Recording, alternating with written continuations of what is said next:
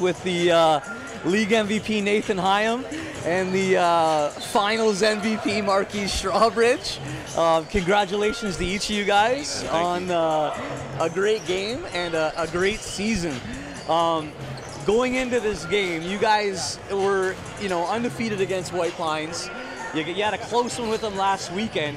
What were some of the things that you guys talked about collectively as a team going into the finals? Because you knew that they were dangerous, right? Yeah.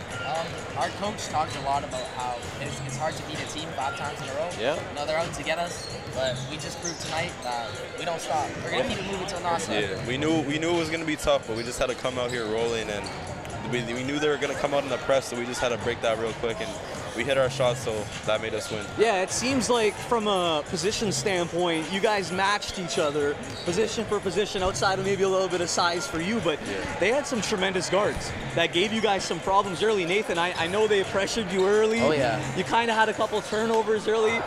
Whether it was nerves or not, you kind of got settled in, and once you got settled in, the offense just ran through you, man. How does it feel? I was definitely nervous at the start of the game. Yeah. I'm not going to lie to you. Is this your first finals? Yeah. Last year we didn't make it, so I'm happy we won this time. Yeah, you made great adjustments. Yeah.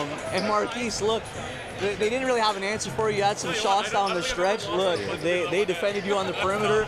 They had their hands down, and you were able to knock down a couple key shots. And you'll hear me on the broadcast swing the basketball, and then you decided to call your own number and make some of those shots. Talk about your killer instinct a little bit there. Well, obviously we were down by like 15 at the start, so we just started moving the ball right. I was getting open, hitting my shots, so that contributed to the win. Yeah. How do you guys feel going into the AA, AAA NASA next weekend? It's going to be here at Spirit Heights.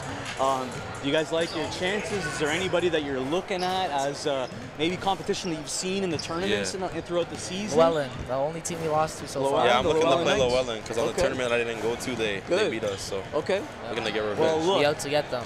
Congratulations on a tremendous season. You guys are representing the Colts well.